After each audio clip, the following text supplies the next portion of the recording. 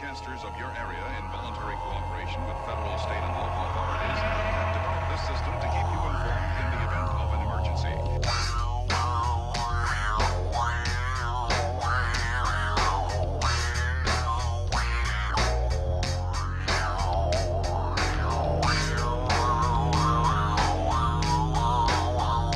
Mr. Corrigan's an excellent example of somebody who can be critical of the city and still be polite.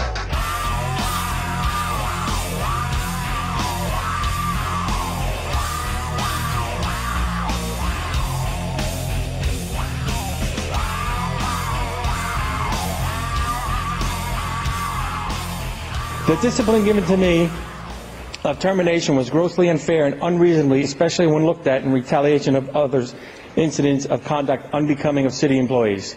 And there are many cases of unfair discipline, favoritism in this city.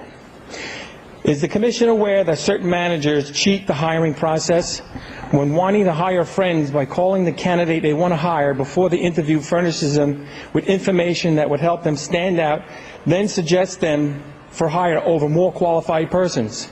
Then the manager will sign a document saying he never spoke to the applicant before the interview process, which is a standard practice by HR.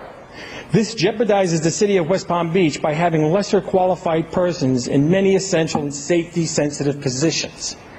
I have the names of the manager and the employees in which this has occurred.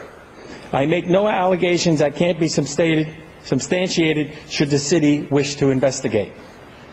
At my last commission meeting, I spoke of an ex-con who is still working for the city, and another individual who lost his license also.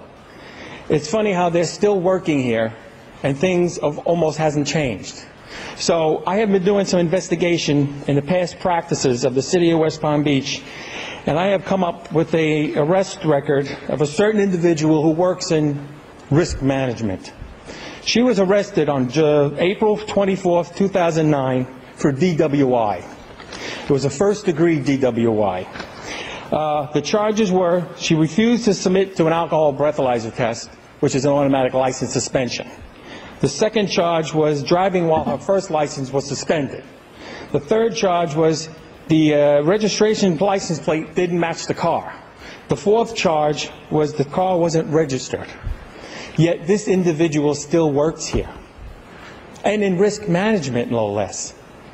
The favoritism going on in this city, if you don't know it, it is way out of control. You guys got to realize this. I've been starting my 6th month here in front of City Hall, and I'm not mad. There's no anger in me. I am getting the truth out.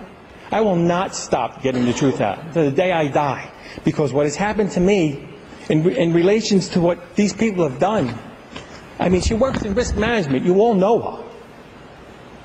And she's the same individual who got the jaywalking ticket. Same individual. Yet she still works here.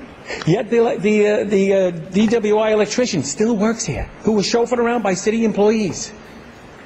Yet the same ex-con who is still working at the water plant was also involved in another shooting, if you haven't heard, in Green Acres. He's in Delray Medical Center. That investigation is still continuing. Thank you, Mr. Corrigan. Thank you for your time. Thank you. See you in 2 weeks. David London.